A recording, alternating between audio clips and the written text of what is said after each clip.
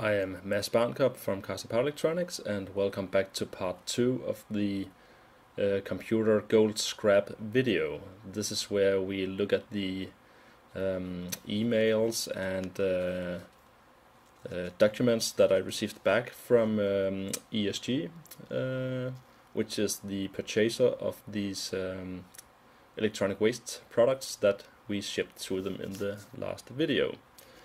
Now first, I shipped off the electronics on the 28th of January,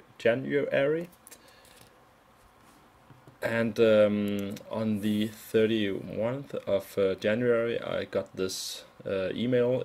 It is, however, in German, but as you can see, I could here in my Gmail just push the translate message button and I would be able to read it.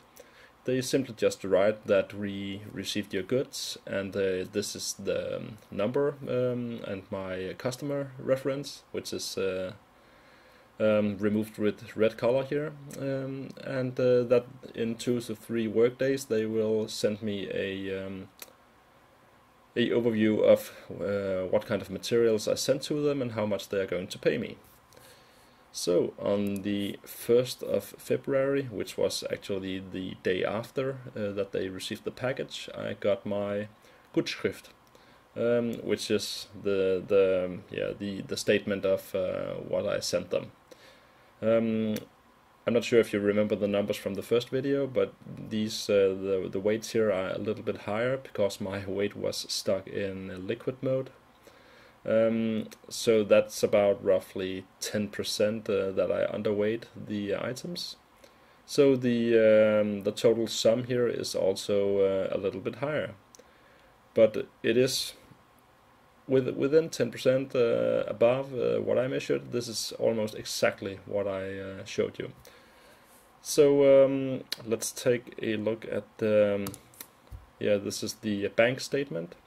Where you can see down at the bottom it says on the 2nd of February, this is where I had the money.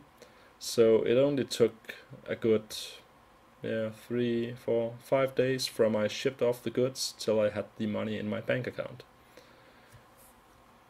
Now if we look at the calculator that we used here for the first estimate of how much we could earn on selling these electronic waste products, I have now filled in the column that says from ESG, and when it totals up it became 107.37 euro.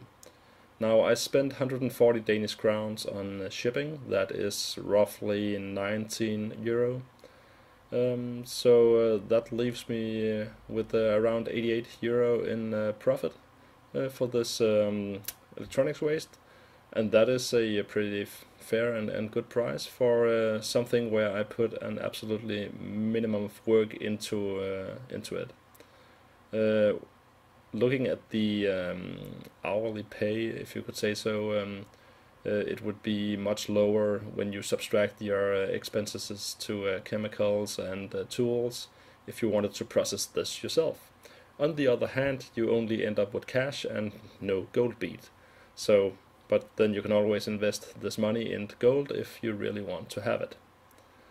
So I hope these 2 short videos gave you an idea of how you can make money from electronics waste, and if it's really worth your time, because of course you have to make that up too.